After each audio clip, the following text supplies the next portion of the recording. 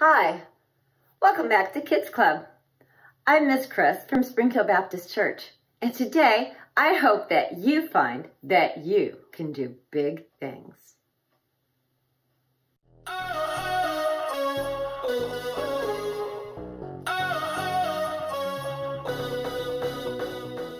Hey people, I'm Graham, and we're talking about individuality. Individuality is discovering who you're meant to be so you can make a difference. I know, I haven't had lunch yet and I'm already eating candy. I can make decisions like this. You can too, when you're older. Don't you just hate it when someone tells you to wait until you're older? I mean, it's not like you're a baby. You're not age 0. Of course not. And you know what? You use your head. You're no dud. Why should you have to wait until later for what you want now? There's got to be a better way. Well, in today's story, we'll learn about a young man named Timothy and his mentor, Paul. Why shouldn't Timothy be able to make a difference even though he's young? Well, it turns out there's just no reason. I don't think that's spelled the same. See you when you get back. Now, for an amazing story, inspired by the book of 1 Timothy, chapter 4, verse 12. Timothy of Lystra must have felt like he lived in two worlds. His mother, Eunice, and his grandmother, Lois, both were Jewish and believed in the one true God. Hear, O Israel, the Lord our God, the Lord is one. Hear, O Israel, the Lord our God, the Lord is one. But Timothy's father was Greek, and likely not a believer. Just work hard and be a good man, son. That's what really matters. Okay, Dad. One day, two men arrived in Lystra. Timothy may have heard them speaking in the center of town. Jesus is the Christ, the Son of the living God. You can turn to him now. One of the two men even healed a man who had never been able to walk. The crowd was amazed. The gods have come down to us in human form. Uproar engulfed the city. People even tried to offer sacrifices to the two men, Paul and Barnabas, as if they were gods. But in the middle of the chaos, a group of Jews from nearby towns where Paul and Barnabas had preached showed up and convinced everyone to attack the man with stone instead. Though the Jews dragged Paul outside the city and left him for dead, Paul got right back up. Timothy really surely heard about it. The power of this Jesus is real. Paul left for Derbe the next day and returned again to Lystra.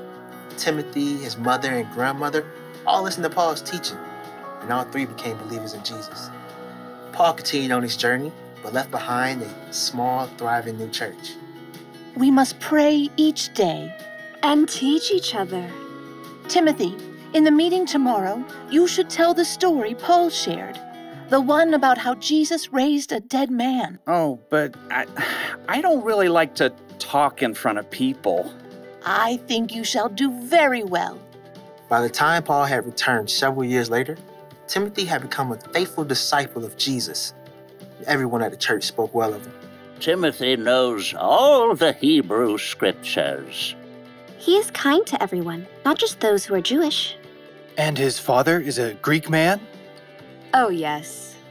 Paul was looking for someone to help encourage new churches. Someone who knew God's words. Someone who could speak to people from all different backgrounds. Timothy, I'd like you to travel with me and Silas and Luke. Me? Of course you.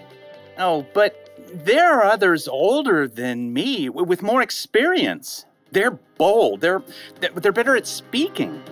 You're the one God has chosen for this job. Wow. Well, okay.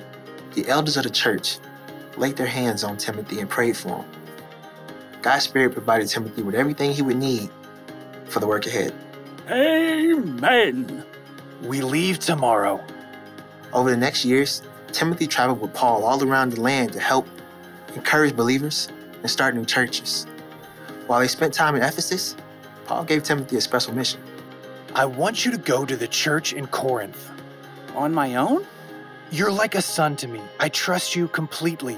The church there needs to see an example of what it means to follow Christ.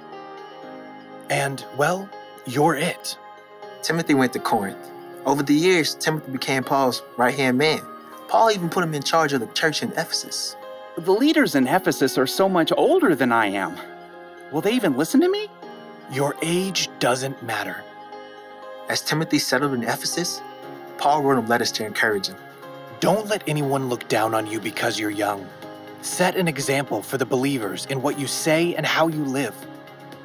Also, set an example in how you love and in what you believe. Show the believers how to be pure.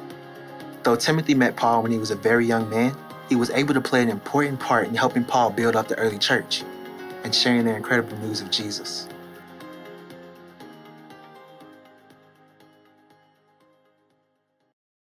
When Timothy was still a young man, the Apostle Paul wrote him a letter. In the letter, Paul wrote, "Don't let anyone look down on you because you are young. Set an example for the believers in what you say and in how you live." You know what that means? You don't have to wait until you're older to make a difference. You can be an example for other people right now by how you live your life. When a friend is feeling down, you can help them find joy. You can make peace when you see two people fighting, and you can tell them to stop. By spreading God's love to the people around you, you can actually point others to Jesus. He's a real lifesaver. So here's the one thing to remember today.